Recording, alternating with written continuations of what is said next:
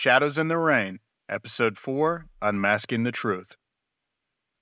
Vincent's death left me with more questions than answers, but I wasn't about to let this trail go cold.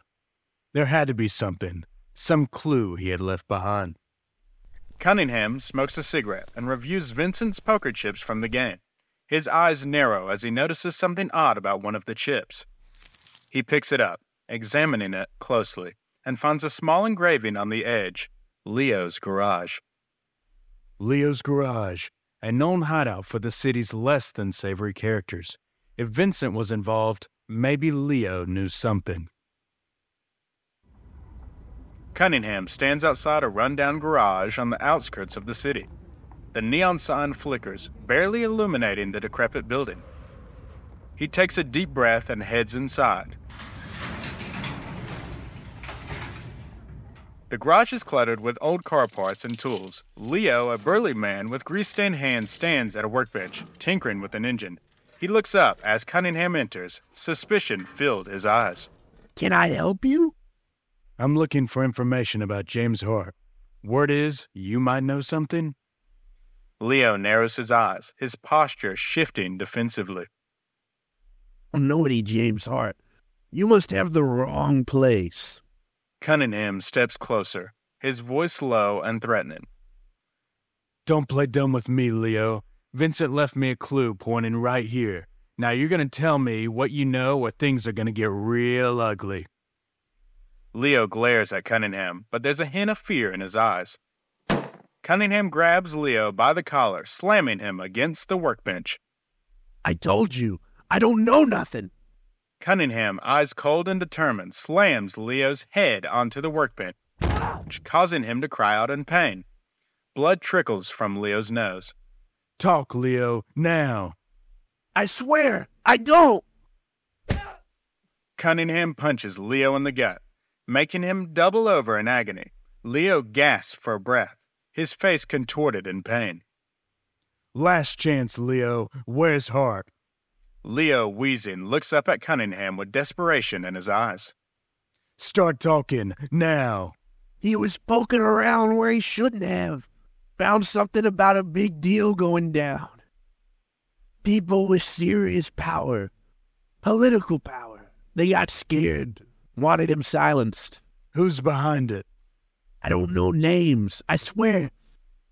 I used to work for one of them, but he never said his name. Hell, I never even met the guy. He always just mailed me my jobs. I did some, what you might call under-the-table jobs. Trust me, detective, you don't want to mess with these people.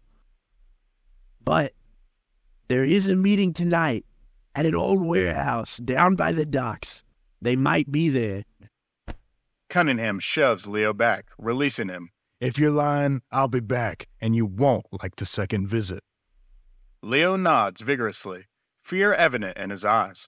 Cunningham turns and leaves the garage, determination etched in his face. Cunningham stands in the shadows, watching the entrance of the decrepit warehouse. He checks his watch, 11:45 p.m. The area is deserted, except for a few dim lights coming from the warehouse. The docks, the perfect place for a secret meeting. If Hart's still alive, this is where I'll find my answers. Cunningham moves silently towards the warehouse, slipping through a side door. He creeps through the darkened halls, following the faint sounds of voices. Cunningham peeks around a corner, spotting a group of men gathered around a table, discussing in hushed tones. He recognizes one of them from a photo on his desk. James Hart. Hart, alive and in the middle of something big. This was my chance. Cunningham steps into the open, drawing his gun. All right, gentlemen, party's over. Hart, you're coming with me. The men scatter, but Hart freezes, his eyes wide with fear.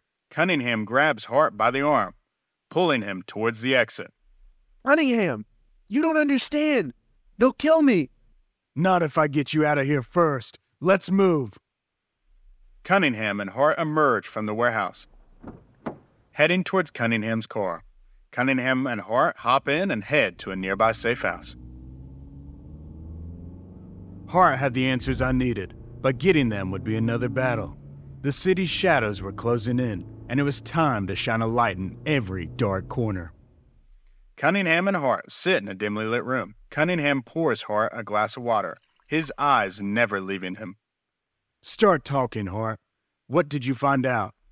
Okay. I uncovered a money laundering scheme involving some of the city's most powerful figures. Politicians, businessmen, even law enforcement. They're all in on it. Names, Hart. I need names.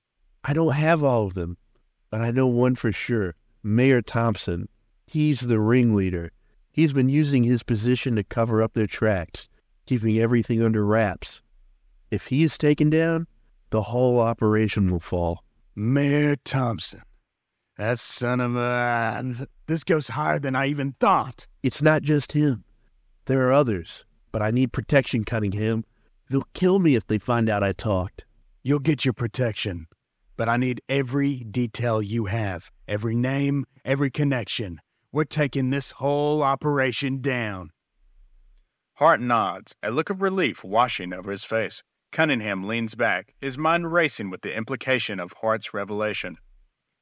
A money laundering scheme involving the city's elites. This was bigger than I had imagined. But now I had a name, a lead, and I wasn't stopping until every last one of them was brought to justice.